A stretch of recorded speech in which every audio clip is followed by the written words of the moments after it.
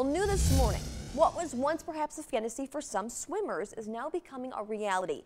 Mermaids are emerging from folklore and they're hitting some pools in Traverse City. This all thanks to the now widespread availability of mermaid fins in stores and online, and one Northern Michigan swimming instructor who's making sure kids are safe when they put those fins on. 7 and 4's Kast joins us now live from the pool deck inside the YMCA near Traverse City to tell us about the mermaid classes offered there, plus why safety is key. Good morning, Brett.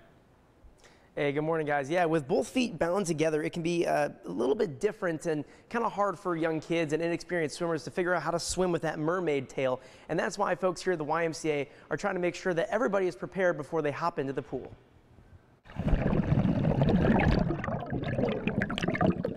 Slipping on a tail and fulfilling a dream, swimming like a mermaid has become the next big thing. Mermaid tails are a big craze. Swimming like a mermaid is a big craze right now. Chris Byrne is the Safety Around Water Coordinator at the Grand Traverse Bay YMCA.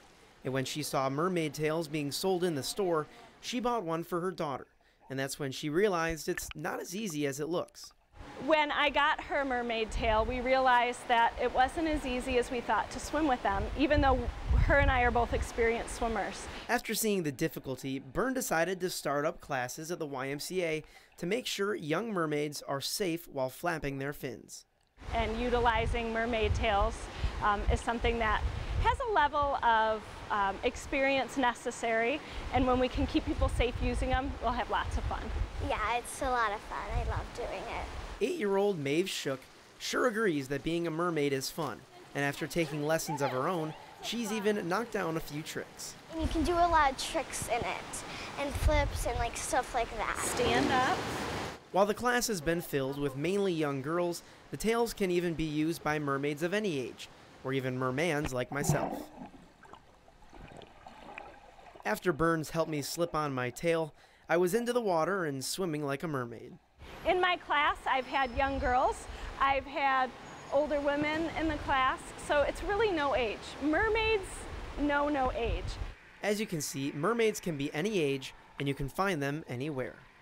The fun thing with these is they can be used in pools, they can be used in lakes, they can be used in rivers. With the right experience, you can use them anywhere.